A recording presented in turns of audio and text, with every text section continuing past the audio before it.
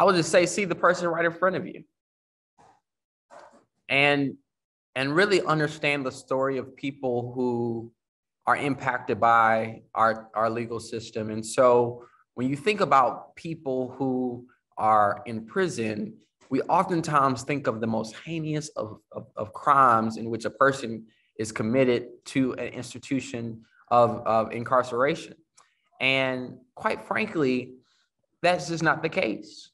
When we think about people who are incarcerated, majority of people there are there because of drugs, because of, mistakes that they've made, and even some of the most violent offenses. Those are people too. And before we even begin to have a conversation about the mass incarceration in this country, and we talk about the people that are impacted by that system, we first have to not ask what did they do or how did they get here. We first must ask the question of who are they? What are their names? Where do they come from? What is their story? What are they doing now? How are they using every day that God grants them on this earth to make the world better? Those are some of the first questions we should ask. We first must understand who the person is that we are sitting in front of or that we are talking about.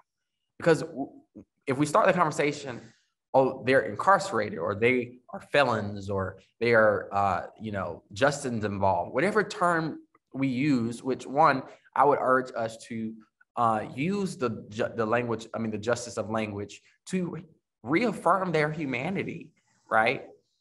But they got a name. These people that we're talking about, that we are subjecting to continued violence on behalf of the state, on behalf of the people, they have names, they have stories, they have lives that we must also integrate into what we call the beloved community. That is how we move the needle. First, by humanizing that which is already human, or affirming that which is already human. Two, accepting that which is already a part of our community, whether we know it or not. And third, allowing them to speak their truth. Because some of what their truth involves is quite frankly a responsibility of us all, and we bear some level of responsibility for them committing what they committed.